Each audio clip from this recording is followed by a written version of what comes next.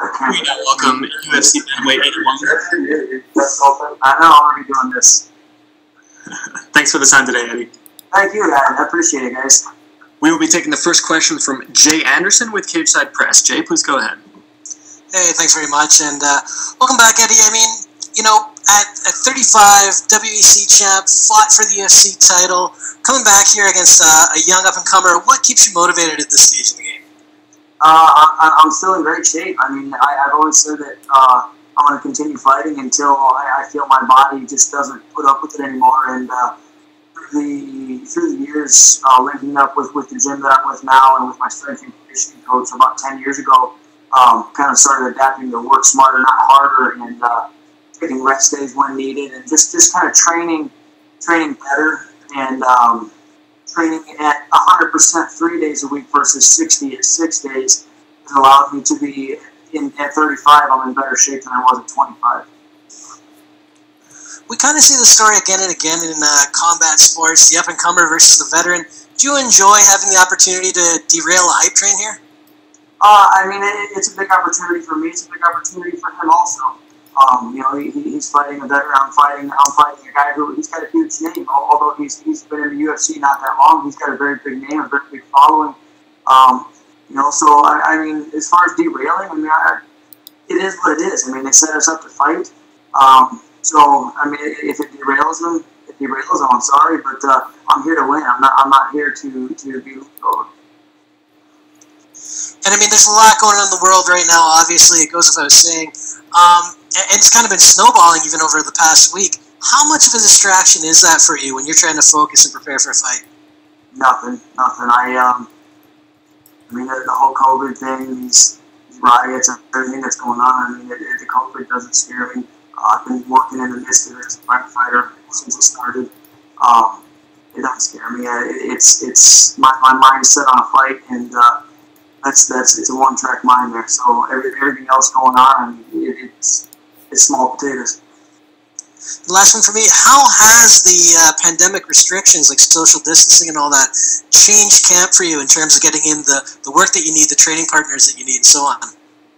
So I've got a small strength and conditioning setup in my basement, and my strength and conditioning coach, he moved half of his gym to his garage. So as far as strength and conditioning, it hasn't suffered at all. I missed a few workouts as far as fight conditioning workouts, but I stayed in kind of a holding pattern until we had something going, and I won't say who or where, but we may or may not have backdoored a few workouts and got the necessary work that we needed. All right, well, thanks very much for the time, and best of luck this Saturday. Awesome, thank you. We will take the next question from Alistair Bishop with MMA Republic. Hey Eddie, how's it going? Good, how are you? Fantastic, thank you. The most important question is, during this pandemic, how have you managed to keep that stash in such brilliant shape? With a great mustache comes great responsibility, and that responsibility is to keep it looking good. So a lot of fighting with it, a lot of hair drying, and just all the good genetics, I guess.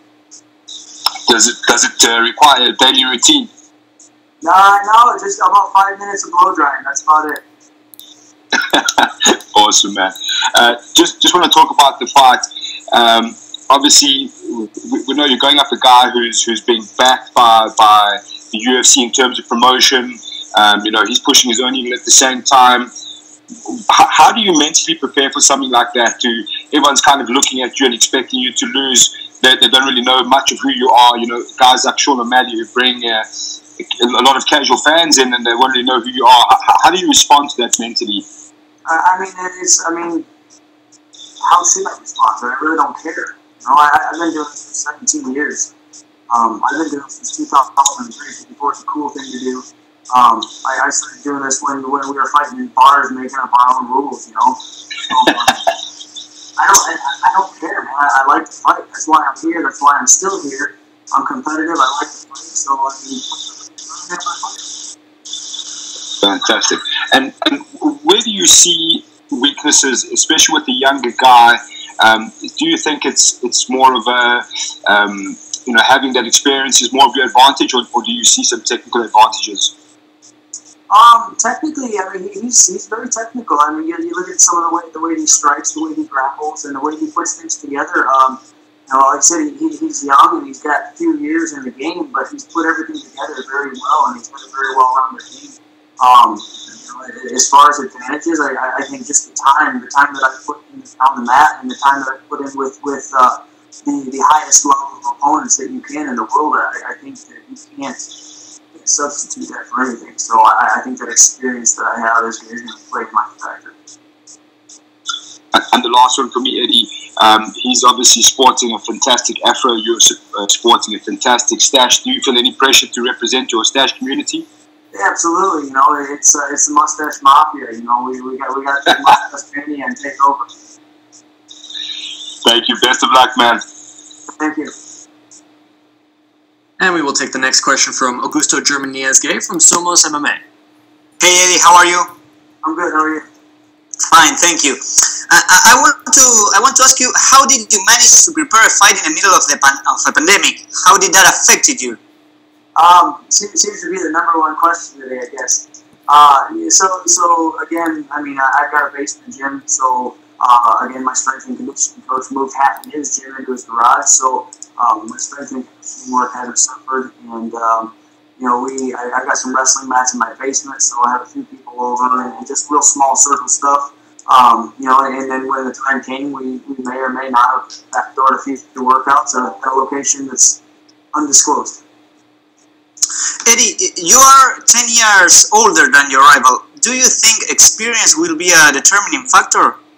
I think it's an advantage for me. I've been in there and mixed it up with the best in the world. I've been Benavidez, Brad Pickett, Scott Jorgensen, all those guys. I've mixed it up with them. Not that Sean couldn't do it. I feel he could go in there, he could mix it up very well with those guys. But I've been there and done that, so I know how to adapt to that. I think that's an advantage in my court. And do you underestimate it, maybe? I think by the new fans, I think I am. I think the people who have been following MMA for a long time and know who I am, I think they know that there's a chance. There's a chance there. I think they understand the dangers that I possess and the problems I could possess. But as far as for the average casual MMA fan, I think they're looking far past me. And the last one for me, which aspects do you consider are going to be the key for winning? Just keeping pressure. I got to pressure him. He actually fights well moving backwards, which is again, I'm going to have to figure out how to pressure him while not letting him fight well moving backwards. Okay, thank you very much, and the best of luck for Saturday. Thank you. Thank you so much, Eddie. That is all the time we had for you, sir. You are good to go. Thank you.